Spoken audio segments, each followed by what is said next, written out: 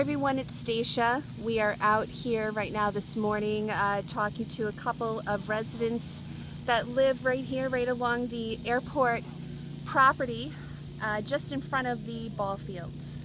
And we've introduced myself, Stacia from Warwick Watch, but they would like to just be referred to as the Warwick residents here. And they're sharing some feedback regarding just what's been happening with the drainage, what's been happening with the future plans for putting up a stockade fence, and just different things that are the changes and the aggravations and the ideas that they've shared with RIAC and the city. And of course, most of the time, no one really seems to want to listen to public feedback, but we are, and we're going to make it public. So tell me about what you just were sharing about what happened when we had that last heavy rainfall. When we had the last heavy rainstorm, we had the retention, and what happened was it overflowed into the second retention. So there's the first retention there, right over there. There's the first retention area, and then here's the second retention. It kind of slopes down and comes up again where you have this wall of shrubs. So it came up over that shrub line? Okay. Over the shrubs, and what they did, they didn't have the shrubs there, and it just went right into my neighbor's yard, flooded his whole backyard, and my neighbor next door as well. And they couldn't get anything. I mean, the whole fence got ruined. Mm-hmm. Everything, all the dirt went right into their yard. It's just not working. They should have a huge fence on this wall where this.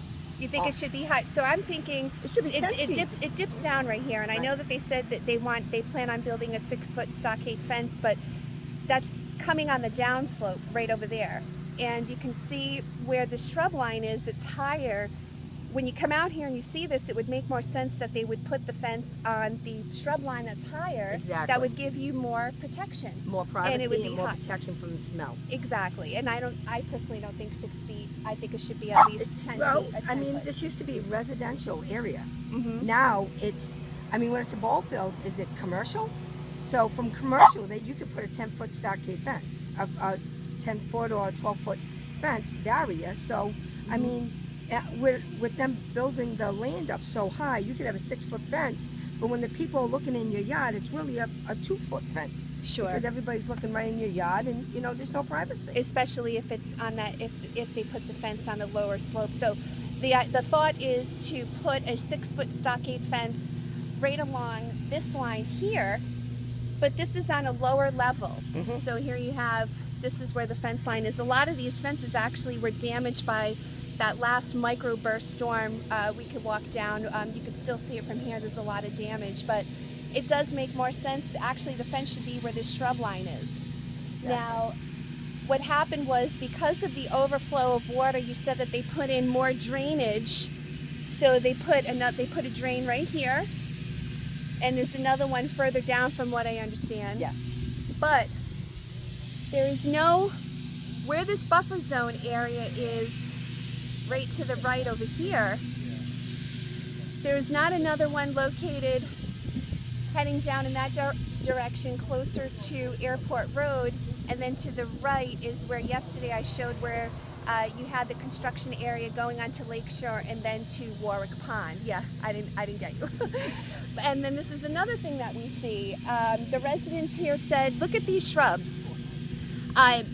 So far we've counted, let's see, this one is dying, that one is dying. There's quite a few dying. There's about half of the shrubs that were planted here are dying. Here's another one here. And they keep going.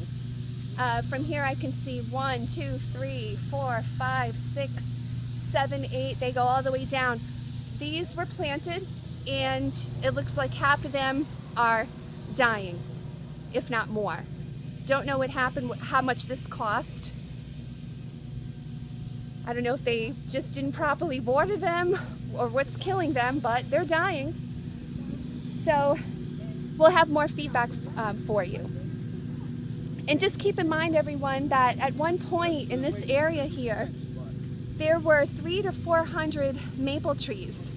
So at one point, when these people first bought their homes 20, 30 years ago, there were streets here. You know, two, 3 streets. There were 300 to 400 maple trees, big trees that were acting as a buffer zone, and it was all cleared out. So now these residents here are just completely exposed.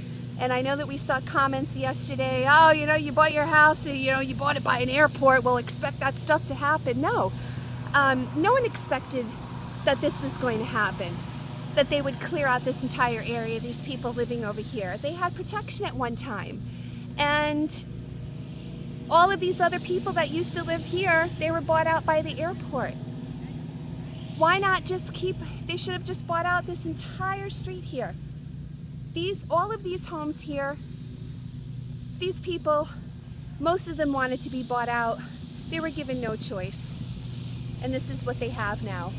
And I'm going to have you listen to one other thing that this gentleman shared with us about what their fumes are like early in the morning. I'm still recording. Could you please share what you said earlier about the fumes first thing in the morning? Yes, when it's on a cool morning, the fumes are a lot. You stay close to the ground versus a warm day. You come here at 6:30, 7 o'clock in the morning, and a lot of times you're putting your shirt over your mouth and nose in order to breathe, and that's pretty bad.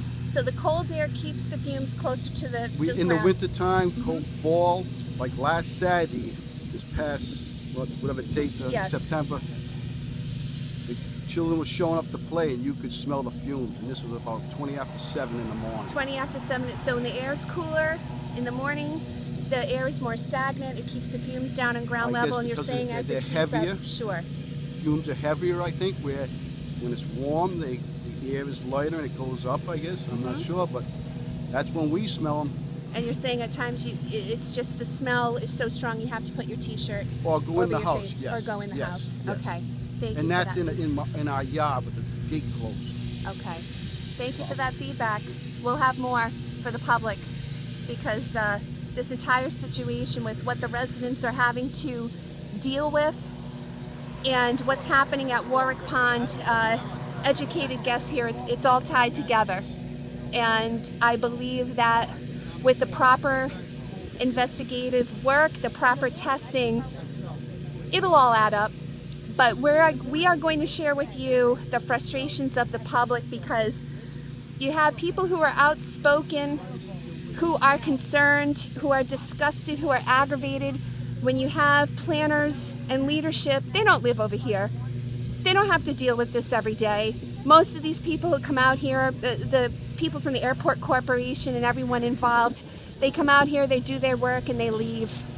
And they don't want to hear the frustrations that the public has, but you all need to hear it, because it does affect people's quality of life. And potentially, with what's going on at Warwick Pond, if it doesn't get better, it's devaluing the properties. The properties will become devalued if this problem is not addressed and if it's not fixed for this entire area. So that's why we do what we do, because we care, and the public needs to be heard, because too often they're shut down, or we're shut down. So we're going to use social media to get the information out to the public.